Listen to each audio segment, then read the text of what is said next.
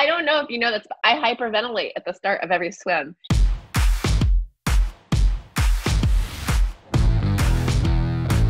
How are you? I'm good, thank you. Although it's 6:38 in the morning. This is the earliest I've woken up in a while. I still have, I don't know if you can see, but I still have the bags under my eyes. Do you see them? Yeah. I think I didn't get rid of them since that lockdown down thing started. I'm keeping them. I know. You know, I used to get up at 4:30 in the morning to go swim practice, and now getting up at 6 is like... 6 is sleeping in for you. 6 used to be sleeping in. Now 6 is like, that's like waking up really early. This was a struggle.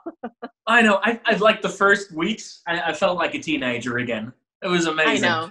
By the way, I love your setup. Of all the places in your house, you picked the pantry. I figured, like, well, that's my spot. spot. My husband's still sleeping because it's 6:30 in the morning. So I'm in the kitchen. I have a little round of quickfire questions for you. Okay. To find out some more, some less serious. So I'm going to start you off fairly easy. LA or New York? Definitely LA. I hate New York. Paris or London? Paris. Black beans or refried beans in a burrito? Refried beans. Mountains or ocean? I'd have to be mountains with a lake. Like, I've always grown up, I grew up in Maine. I grew up on the water. My family has a lake house. I have to be by water. I don't really care if it's ocean or lake, but I love the mountains. They like speak to me. Who has it easier in life, women or men? Men. Men don't have to have their periods. They don't have to, I don't know, like, as a professional athlete, if you want to have a baby, the men can go off and have sex and get their wife pregnant, and then they just keep training and doing their thing and racing, and the women are the ones, which is, by the way, being pregnant is a really wonderful thing. I need to catch, not that I know because I haven't been pregnant, but I think it's a wonderful thing. So, but you don't have to go through all that. So men just can like go about their lives. This one I know is going to be easy for you because you are a self-proclaimed ice cream lover. So what's your favorite ice cream This is my flavor? ice cream book. I actually brought it out because I've been making tons of ice cream. It says make it happen on there, by the way. I've been going bananas making ice cream since this whole quarantine thing. So my favorite ice cream flavor? That's a good question. Probably, it's a little bougie, but probably popcorn mandarin. Just, one of the typical flavors you find in your corner ice cream store. Popcorn mandarin. I'm quite serious about making ice cream, and I've been sort of thinking that I might have a side hustle as an ice cream maker. And Chelsea and her husband Steve have been my taste testers.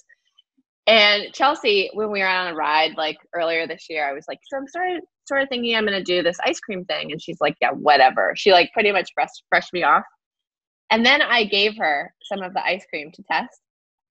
And she said it is the best ice cream she's ever had. How far are you into your ice cream business? Is there a name yet? No, but I've been brainstorming for names. One of the names I came up with was Bougie. Bougie ice cream. Or Bouge. Just Bouge for short. That was the longest answer ever to a quickfire question. What's something you're afraid of? Drowning. And I actually have a very irrational fear. I won't get on sailboats. Like, there's no way in hell you'll ever get me on a sailboat, because my irrational fear is that the sailboat is going to tip over.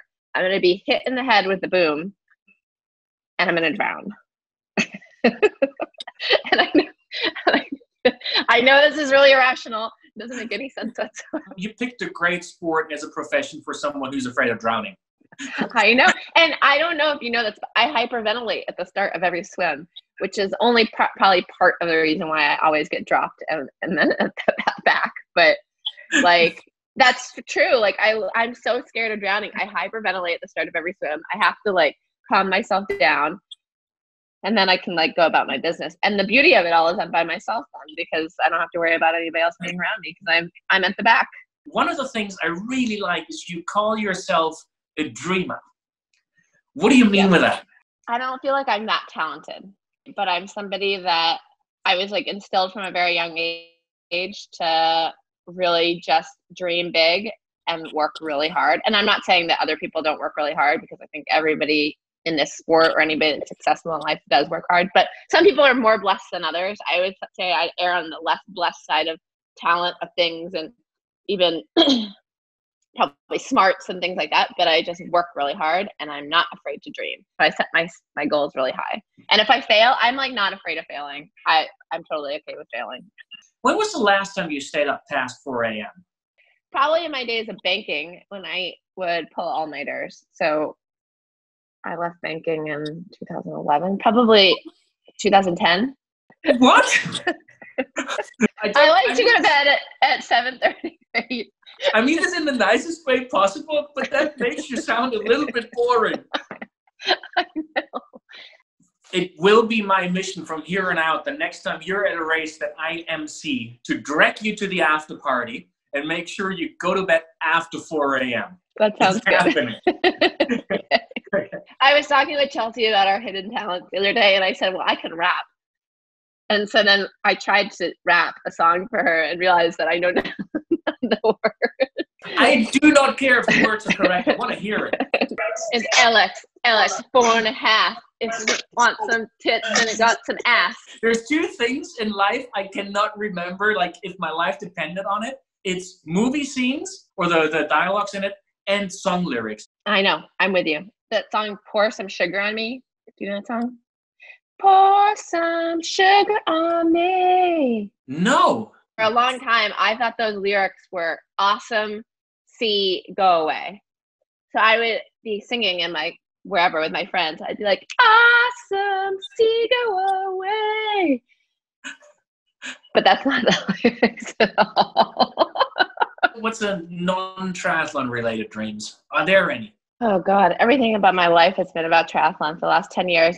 Well, my dream in triathlon was to win Kona, which I really believed for a long time was going to be possible. I don't think that it's possible anymore. I think that like, I don't know, something would have to seriously happen for me to win Kona at this point, just because I think that the way that the women's professional field has evolved, I think it'd be really hard for me. But that's the thing I've been chasing for all these years.